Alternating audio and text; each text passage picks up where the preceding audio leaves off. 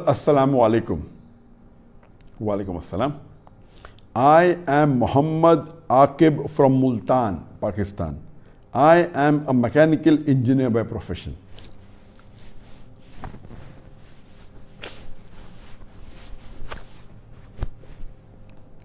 I live in Abu Dhabi with Hindu workers. Once they invited me to the religious party and I went and ate prasad and donated 10 UAE dirham. Sir, I am afraid that this is shirk, but in my mind it was only a friend's party. Is what I did permitted in Islam? How can I repent if it is wrong? The Muhammad Saqib from Multan has asked the question that he lives in Abu Dhabi and he lives with Hindu friends. So once he went to the religious party and they gave him prasad and he had it and he even donated 10 dirhams, UAE dirham to it. Now he's afraid that what he did is wrong and he wants to know whether it's right or wrong and what should he do. As far as eating prasad is concerned, Allah subhanahu wa ta'ala clearly mentioned in the Quran in no less than 4 different places.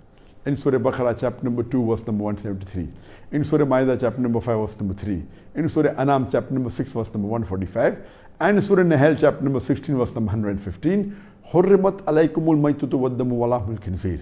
Wama uhilla li ghayrillah bi. Forbidden for you for food are dead meat, blood, the flesh of swine, and any food on which any name besides Allah's name is taken. So all these 4 types of food are prohibited. Pork, dead meat, dead meat is prohibited, blood is prohibited, pork is prohibited, and any food on which any name besides Allah's name is taken. So prasad falls in the 4th category of this verse. In prasad, the Hindus take the name of their god, which is not Allah subhanahu wa ta'ala, it's the false god, and they take the name of God and they serve this food to other people. So this is prohibited in Islam to have. It is haram. What should you do?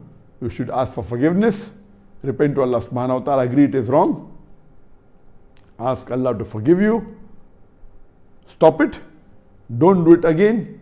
You cannot undo it, you cannot take it out, but you can do some good deeds of charity, etc. You can read more Nafil Salah, etc. So these things help in overcoming the sins you have done. The second point you mentioned was that you donated 10 UAE dirham to the religious function. Allah clearly says in Surah Ma'idah, chapter number 5, verse number 2, do not, it says that help each other in birr and taqwa. Help each other in good work and righteousness. But do not help each other in sin and rancor and transgression. So this verse of the Quran of Surah Ma'idah chapter number 5 verse number 2 clearly mentions that help one another in righteousness and good deeds, but do not help one another in sin and transgression. So donating money to a non-Muslim religious function, most of it which is against the teachings of the Quran and Hadith, or donating for a temple, or donating for prasad, all these are acts which are haram. You cannot support each other in shirk, whether it be for religious gathering or for a non-Muslim religious function. This takes you away from Allah subhanahu wa ta'ala. Here too you have to ask for forgiveness, ask Allah for repentance, and see to it that you donate multiple times more amount to the poor people for charity.